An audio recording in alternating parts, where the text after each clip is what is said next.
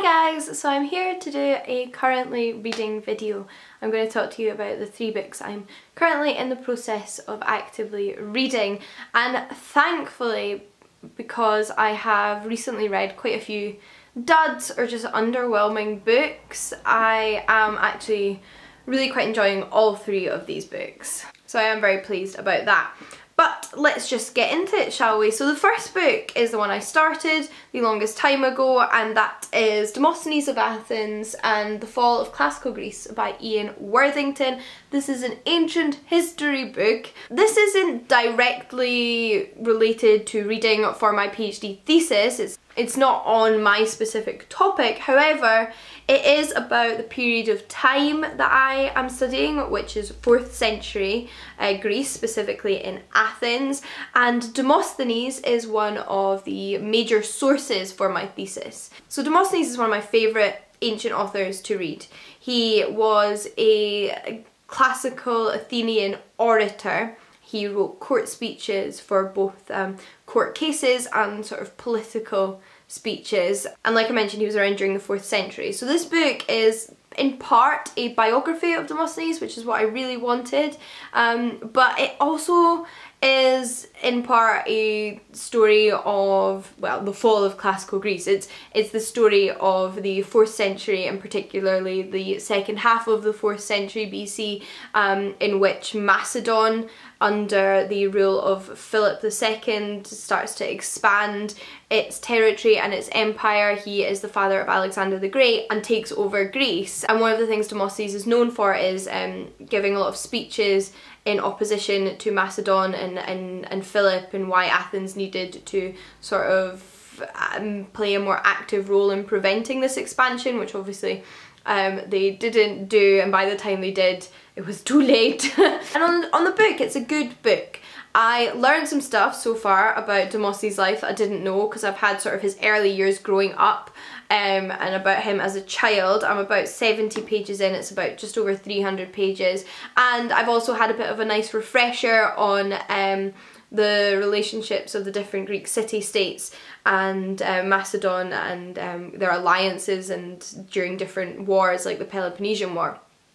It does jump around a lot, I will say though. It goes from being a chapter on Demosthenes' life to being a chapter on, you know, 50 years earlier, and what's going on in Macedon and Athens, and what will lead to the situation that then Demosthenes comments on. So it does jump back and forward a bit, which I find a little bit jarring. I think it's difficult because I'm not sure how I would necessarily structure this book myself. It's not that I've got a better idea for structuring it, but it is a little bit like you want to know about Demosthenes and then you're learning about something else. But it's all interesting and it's very, very readable. I would definitely say, even if you're not, you know, that well versed in ancient history, it's one you could pick up and read, and it's nice that it's framed around this one person's life, but it is definitely more than just a biography of Demosthenes. But the next book I'm reading is also non-fiction. It is non-fiction November after all. The audiobook I'm listening to is not non-fiction, so there will be some fiction next, but the next physical book I'm reading, which I just realised I bent, is this copy of What is Economics by Rosa Luxemburg. So I think this book is not in print anymore. It's the first English translation of this work that was written by Rosa Luxemburg, and it came out in the 1960s, and it's one part of a larger work that Rosa Luxemburg wrote on economics that doesn't survive in full. We don't have the complete work, or at least we didn't in the 1960s. I read it from the introduction of this, and yeah, I don't think this edition is available anymore, but I do imagine you could pick it up in a, you know, bound volume of Rosa Luxemburg's work. So I will find something and link it down below in which you can read this, because I love this. This is so good. I was familiar vaguely with who Rosa Luxemburg was. She was a political activist in the late 1800s and early 1900s. She was eventually killed by a far-right group in Germany just after the First World War. And she wrote quite a few works, lots of little short pamphlet volumes like this. This comes in around 100 pages and I'm about 30 pages in. It is so fantastic though. I did not know how much I was going to love her writing. The best thing I can describe her as is Queen of Sass. She is so sassy, sarcastic, witty, and just completely tears down pompous, incomprehensible academia that is in no way clear or really gives answers or is accessible or anything like that, and she really just, like, you know, throws so much academic shade. And her writing is brilliant. It is full of really witty remarks, but at the same time it is an exploration of economics. She's addressing what is economics in the sense of what is that scientific discipline?